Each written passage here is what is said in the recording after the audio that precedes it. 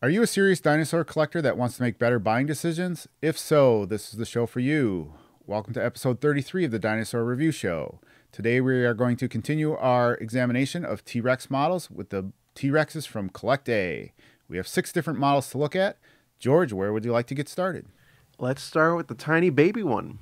This little guy is so cute. And it's almost a little ugly. The eye is huge, which is consistent with small dinosaurs because they want to have that baby face, so the moms would want to take care of them. Not proven yet if T-Rexes took care of their young, but I'm just saying typically that's why babies have big eyes. And the teeth are almost like cookie cutter teeth. They're like little triangles. Reminds me of a reptar. You got the two-fingered hands, but these guys are facing down, so as we know, that's not accurate. We've got 3 forward-facing toes, and I don't see a backwards-facing one, unless that's it.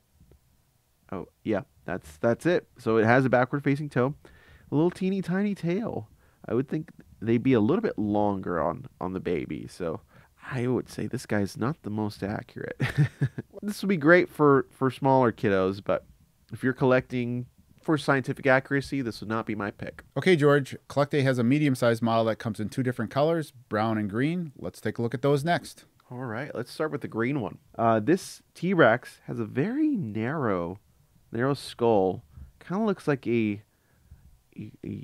juvenile, maybe, or even a different species of Tyrannosaur, like Pinocchio Rex. This guy also has cookie-cutter teeth. They look like little triangles instead of individually sculpted teeth. The eyes are really nice, though, with the crests. I do like that feature in the curvature of the neck. Very, very accurate there with the neck. The hands, though, they're facing down, so as you know, that's not accurate. We look down, and there's no cloaca. The previous one didn't have one either. Didn't have much of anything. And look at these feet. Oh, my God. Oh, they look like marker tips. You're not killing anything with that, buddy. But it does have a backward-facing claw.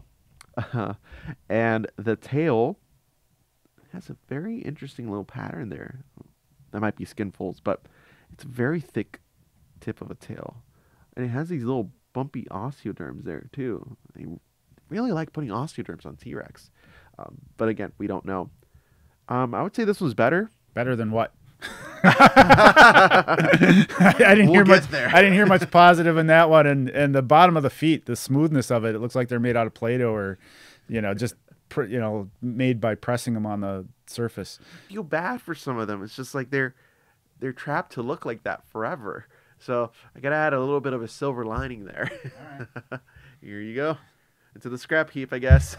Well, George, if you didn't like that model in green, I don't think the model in brown is going to be any better for you, but let's take a quick look. Here's the brown one. And yeah, I would say this one's even worse. The teeth look like they're globbed up with tartar. Oh boy. Oh, it looks like it's in pain. Yeah, this one's not much better. It does have stripes that the other one didn't have. Oh, there's a difference. The claws are actually sharp. So I guess this one's slightly better. I guess maybe they're not the exact same pose, but pretty close. Yeah, it looks like they're the same base sculpt. And then all the extra little details that they added afterwards are different. So this one's marginally better than the other one? They're like 0.1% better. Does it still go on the scrap heap, or did it save itself? Scrap heap. Scrap heap. Oh, boy. We're getting a little more brutal in our old age, as they say. It's a new year, new review. Yes. Okay, George, we have what COLLECTA calls their Deluxe model. Let's take a look at that. Fingers crossed. All right, so let's look at the Deluxe one. And wow, this guy is in a pose I've never seen a T-Rex in. That's kind of a compromising position. This T-Rex is in a specific pose for mating. I wonder if this is modeling that specifically, or if it was just crouch down and roar, which dinosaurs didn't roar. But let's start looking at the actual model. This is a nicer mouth. The teeth are very accurate to how T-Rex teeth are. You've got a nice smooth snout with a little bit of texturing. Those crests are very well pronounced with golden eyes. That's a nice touch. The jaw does not move. The arms are facing down. These arms let me down. And the feet, 3 toes, Backward facing toe. Very good. Now, is there a cloaca? Oh, no, that is a crime. They put you in this pose and didn't add a cloaca. I do like the tail, though. It's in a nice natural curve, which you see a lot of skeletons be put in this tail-like curve. I would say this is a pretty decent figure. I like it. And for reference, due to YouTube video requirements, these videos are not made for children. If you are a child, please avert your eyes because these videos are not made for you. No, you're not. A lot of mature content here. Exactly, yes. Okay, George, we have 2 models left from COLLECTA. One of them is a dinosaur eating its prey. Let's take a look at that one next. All right. Look at that action. This poor Struthiomimus, I'm gonna guess. You are correct, sir, as Ed McMahon would say. Yes, as if there was any doubt. This poor Struthiomimus didn't stand a chance. So, as you know, there's a scene in Jurassic Park where the T-Rex eats the Gallimimus. Well, Gallimimus was from Asia, and T-Rex is from North America. So, its cousin Struthiomimus did live alongside T-Rex, and unfortunately met its untimely death here. But T-Rex got a meal out of it. I will say there is something weird about the skull. This is like a slimmer, maybe a younger T-Rex than an adult, because the adult had a lot more of a robust skull. This was very slim. In fact, its crests are barely there. But I will say I do like this sort of kind of throat pouch here, similar to crocodiles. And look, it even has scarring on its lower jaw. That's pretty cool. It also has these osteoderms on top of the scales. I will say the scale sculpt is amazing. That is really, really well done. The arms are facing inwards. Yes. All right. This guy's winning. The legs are posed very well. Let's see if the toes are correct. We've got 1, 2, 3. And the backwards facing one there. But let's see if it has a cloaca. There it is. We have a T-Rex cloaca right there. Beautiful. And going to the back, the tail does a little nice curve there. There's also these little tiny scales, tiny scaly bumps going all the way from the head to the bottom of the tail. Or not to the bottom of the tail, the end of the tail. This is a pretty nice one. You seem to like a lot of the body, but that head sculpt really seems off compared to every other model we've seen so far. Yes, it's too petite, too slim of a skull. It doesn't have any of the robust features that T-Rexes are known for. Even the lower jaw is a bit lacking in the muscle department. It looks very, very small. Okay, George, we have one last T-Rex model from COLLECTA, which is a feathered T-Rex. Let's take a look at that. Oh, I can already hear the comments. Oh boy. Feathered T-Rex. Here we go. So I will start out saying I do like my feathers on my dinosaurs, even T-Rexes. So you can come at me later in the comments. We don't have any evidence of feathers in T-Rexes, but we do have feather evidence in Tyrannosaurs, like Eutyrannus. That is an Asian cousin of T-Rex that had feathers all throughout its body from its neck to its tail. So that's a lot of feather coverage. This guy is a bit more conservative. They only did the top. I am going to say this because I'm from Mexico. This guy looks like he went to a Mexican soccer game. You know, he did the full face paint and everything. He dyed his hair red, dyed the rest of his hair green with a little white in the middle. I love it.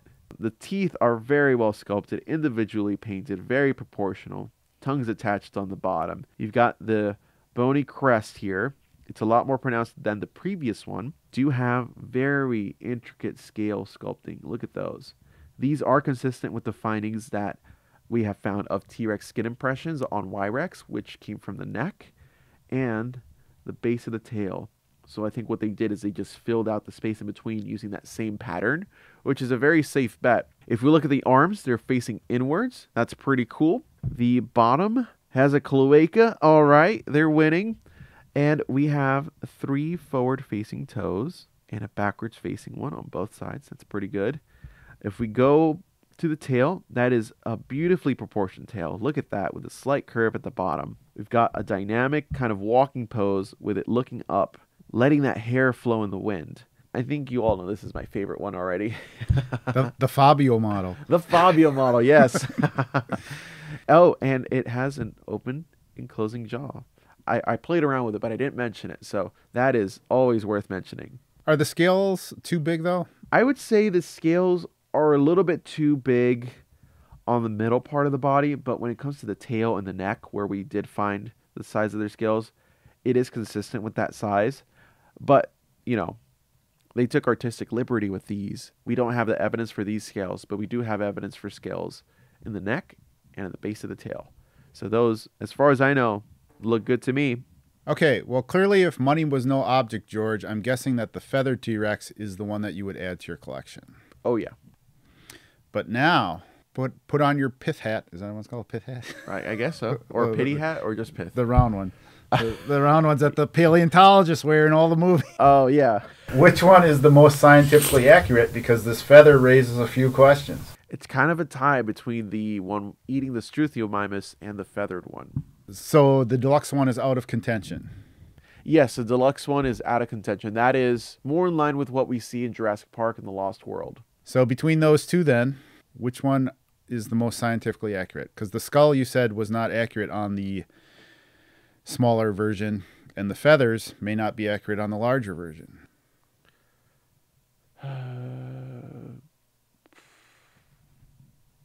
This is a tough one. You put me in a tough spot.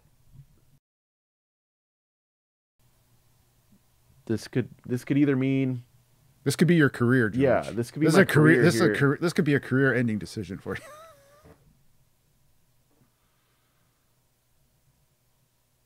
You know what?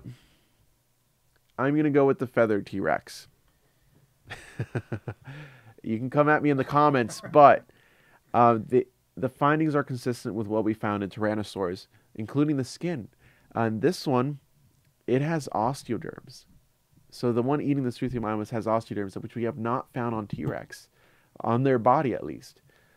So I'm going to have to go with the feathered T-Rex. This one, the scales, the scaling, the texture, the color, I mean, it's almost perfect. Okay, in what may be George's career-ending decision, he has indicated that from COLLECTA, and from COLLECTA only, that the feathered T-Rex is what he would call the most scientifically accurate compared to the other COLLECTA models. If you enjoyed this episode, please give us a like and thumbs up, and we look forward to seeing you in the next episode where we will continue our foray into the T-Rex models.